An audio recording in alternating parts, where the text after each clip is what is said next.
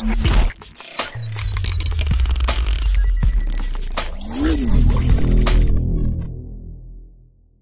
the meeting down at the White House, as I indicated, the President agreed with Senator Schumer and Congresswoman Pelosi to do a 3-month CR and a debt ceiling into December. And that's what I will be offering based on the President's decision to the bill.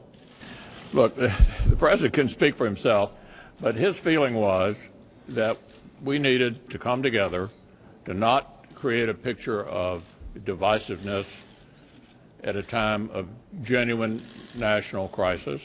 And that was the rationale. I'm confident for his decision to agree to what I'm going to be offering. Earlier today, we had a very productive meeting with President Trump, Leader McConnell, Speaker Ryan. In that meeting, we agreed to pass aid for Harvey, a continuing resolution, and an increase in the debt ceiling, both of those until December 15th. This is a really positive step forward.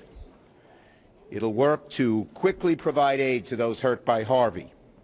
It'll avoid default, and it'll fund the government avoiding a shutdown.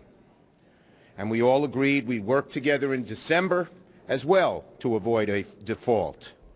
So it was a really good moment of some bipartisanship.